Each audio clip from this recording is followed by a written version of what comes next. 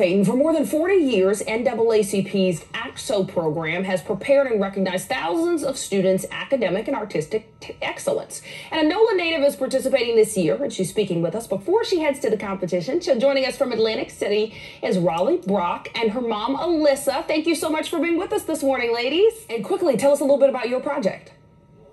My project is which position of the solar panel makes the car go fastest. This project shows the different types of solar panels on the cars and which one is more efficient for the car. Wow. Well, Raleigh, I can already tell that you are a genius. Mom, Alyssa, I know you're proud. Congratulations again on what you've already accomplished, and good luck. Hopefully you win this round as well. Thank you for representing New Orleans so well.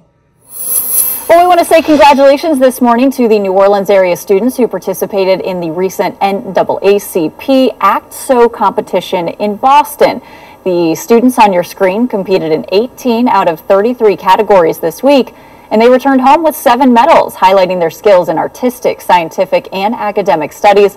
Everyone who earned a medal also got a cash prize along with an iPad and AirPods for their hard work. Congratulations once again.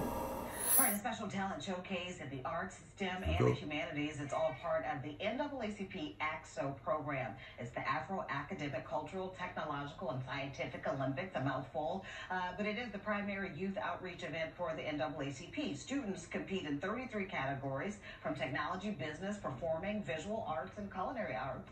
Saturday's event is the culmination of all of their hard work.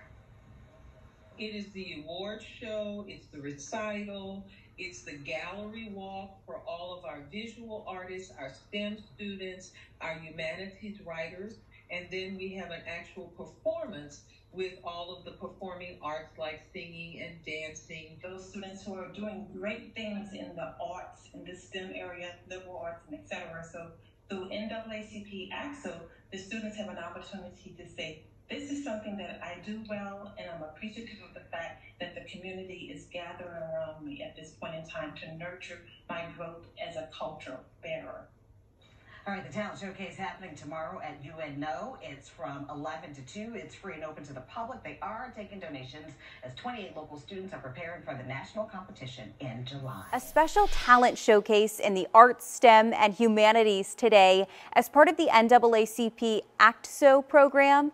It is the Afro-Academic, Cultural, Technological, and Scientific Olympics and the primary youth outreach event for the NAACP. Students competed in 33 categories from technology, business, performing, visual, and culinary arts. Today's event was the culmination of the students' hard work. 28 students are preparing for the national competition that is coming up in July. This year, we have increased the number of ACT-SO participants, so please give yourself a hand. And a special shout out to the New Orleans ACT-SO participants because they had 31 categories in the local competitions and more ACT-SO kids than any other area.